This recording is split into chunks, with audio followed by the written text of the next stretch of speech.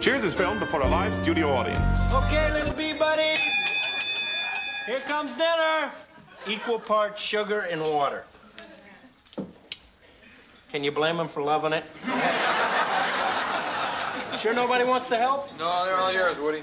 Okay, but you haven't lived till you've heard the soft, warm, contented hum of a well-fed hive. That's not it. Those bees loose in there? Oh, there's nothing to worry about. I'll just go in and round them up. My Uncle Fergie sent his beekeeping gear in one of these boxes. I don't mean to be an alarmist or anything, but I think I saw one of those bees fly out when he closed the door. I sort of have this thing about insects. Relax, Frasier. The last thing that bee wants to do is sting you. Stings you, he dies. True. Unless, of course, it's one of those rare rogue bees. Oh, Frasier, there he is. He just flew down your shirt.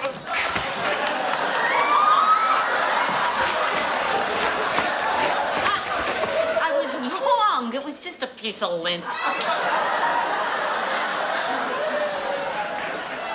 Well, thank goodness you told me before I made a fool of myself.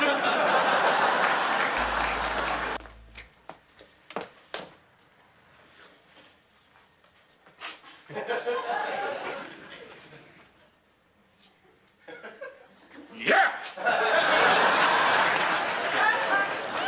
Damn, I am good. Bring these people on. I'll wipe up the floor with them. Who are they, anyhow? Well, actually, they're friends of friends. Yeah? But I have to warn you, they're the essence of the Y word. That's the yuppie word for yuppie. Are you implying that I'm a yuppie? Oh, forgive me, I erred. And if I ever do it again, you may cut out my tongue and serve it to me in a fajita. Hey, Doc. What's going on? Well, for one thing, I find myself batching it again. Lillith finally blow her brains out? No. But thank you for asking after her, Carla. So, where is the lovely Dr. Sternin? Well, she's in Albany for a few days attending a conference on gender stereotyping. Gender stereotyping? Yes. It's unfairly attributing certain modes of behavior exclusively to one sex. That sounds kind of boring. Why don't you go to that? Who knows? You know women. A little early for that, huh, Doc? Well, maybe you're right. Cancel that double, make it a single. Oh, skip it altogether. No, on second thought, make it a single. Little extra in it. Frasier, what's your order? Cup of coffee. You got trouble? Well, I've just been invited to deliver a paper at the State Psychiatric Convention this week, and I've got a first-class case of the jitters. You know, I have a surefire way of keeping yourself calm. Picture your audience naked.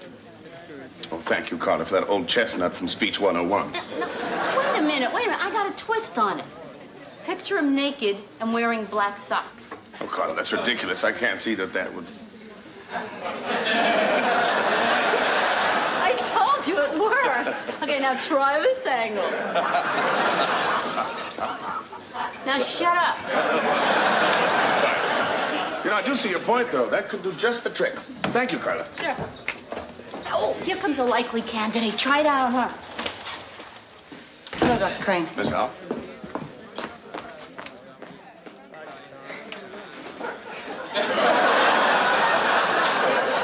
It doesn't work with everyone. Oh, Sammy, mind if I cut out for an hour? I want to catch the last couple of innings of my kid Ludlow's t-ball game. Hey, I thought he was the intellectual of the family. He's into baseball, huh? Well, he didn't go willingly. I had to trick him. I used the old going to the library but running out of gas in front of the ballpark routine. That seems kind of drastic, doesn't it? Come on, Sammy, please. I don't want the kid growing up to be a soft, doughy wimp wearing an Argyle sweater and smoking a pipe.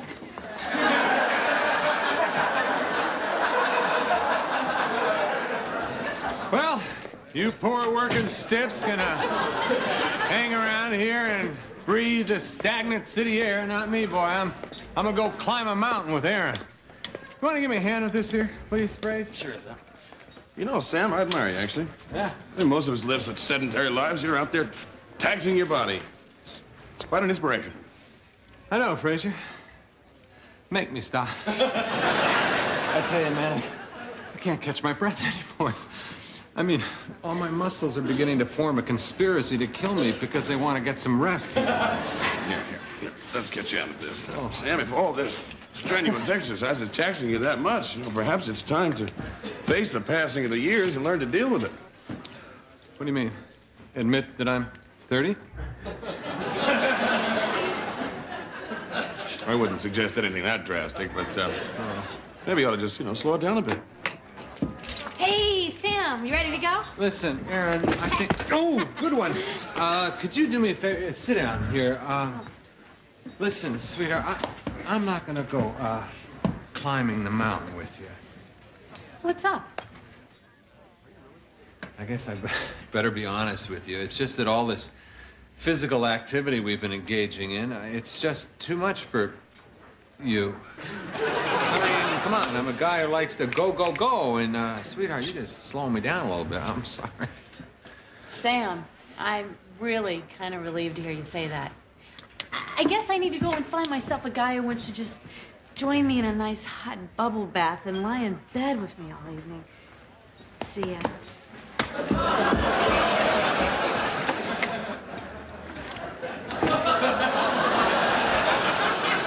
Gee, that was sort of ironic, wasn't it, Sam? Okay, now I think there's some more cake and ice cream in there for you. Oh, Pinky, you were wonderful. I must admit I was a bit worried at first. It took us quite a while to warm up to you. Yes, well, thank you, kind lady. See, actually, I have a confession to make. I'm really Dr. Frasier Crane, practicing psychiatrist. Clowning is my avocation. And Miss Howe, I will be sure to mention to my husband the splendid work you did on this party. Thank you, Mrs. Ridgway. Now, if you will excuse me for a moment. You have no idea how lucky we are. That was Woody on the phone. He called to check up on us. That handkerchief is a trick handkerchief. If you would pull that out of your pocket, your pants would have fallen down around your ankles, and then we would have seen those skimpy underpants. Oh, good Lord. Well, that's not the half of it. You see, I took off that little French torture device that Lillith got me earlier today. I've been doing this al fresco. Dr. Crane, would you come here for a moment? I'd like you to meet my mother. Why, yes, I'd be delighted to. I've heard such wonderful things about her. Gesundheit, madam. Here's my handkerchief. No!